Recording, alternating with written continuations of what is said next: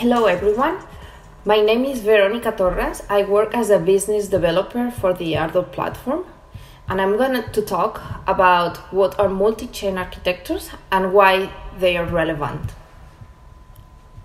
The common problems with conventional blockchain networks are scalability and blockchain bloat. The scalability is related with the limitation of capacity and speed of transactions, while the bloat problem is related to the increment of the size of the blockchain. These problems are typical in single blockchains like Bitcoin, Ethereum, and others. Therefore, there is a need of new architectures in our sector. Multi-chain architectures have a significant number of advantages to solve these issues. So what is a multi-chain architecture? The concept is very simple. It is a software architecture in which several chains have differentiated roles.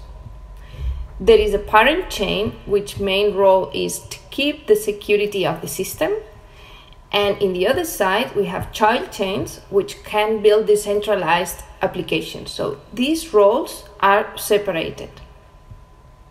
And this is because the child chains that build decentralized applications cannot perform the consensus algorithm, and it's the parent chain, the chain that validates transactions by performing the consensus algorithm for all the ecosystem. Currently, there are several projects that are moving towards this kind of architecture. Ethereum proposed in August 2017 a project called Plasma that is not developed yet, and other projects like Cosmos, Cardano, or EOS have also variants of this architecture. And I'm going to talk about the Ardor platform, launched and fully working in production since January 2018. So how does Ardor work? In the case of the Ardor platform, the parent chain is a public network backed up by a solid and loyal community that is more than 6 years old. The community started in 2013 and it uses the proof-of-stake consensus algorithm.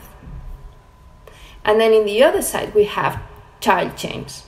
Every child chain is a company, and every company can have its own native token. And because they cannot perform the consensus algorithm, they have to rely the security on the parent chain. The way to do that is through what we call bundling process. This process is used to group child chain transactions up to 100 into one single transaction on the Ardor parent chain. Bundlers accept the fees from those child chain transactions in the corresponding child chain coin, and then they pay fees in Ardor to the parent chain.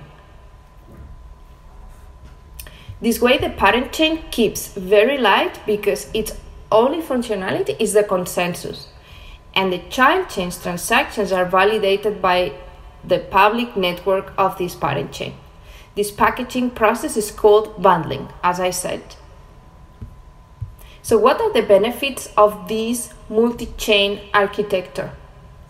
This new architecture opens a great number of new opportunities, but I'm going to focus now on three main benefits. The first benefit is related to the bundlers. Thanks to the bundlers, we have a higher capacity of transactions, and we can improve the scalability of the platform. Also, the companies that own a child chain can create a bundler and can bundle the transactions and sponsor the fees of the child chain transactions. So the users don't need to deal with gas, and this is a very powerful benefit. The second benefit is related to the blockchain bloat. Thanks to this multi-chain architecture, we can have two types of nodes. On one side, we have archival nodes, which contain the complete history of transactions. And in the other side, we have snapshot nodes, which only contain the cryptographic proof that the data existed. This way we can remove transactions from the database without compromising the security of the network. And we call this the Ardor pruning feature. And the third benefit is the following. Because the parent chain is performing the consensus algorithm, companies don't need to create their own decentralized infrastructure. And an Ardor child chain offers a decentralized network from day one, and this allows companies to focus on their core business and make a rapid deployment of their products. These are some of the use cases built on the Ardor platform. Ignis is the open source and permissionless child chain that everybody can use inside the Ardor ecosystem. Max Property Group is a real estate company with more than 20 years of experience in this sector.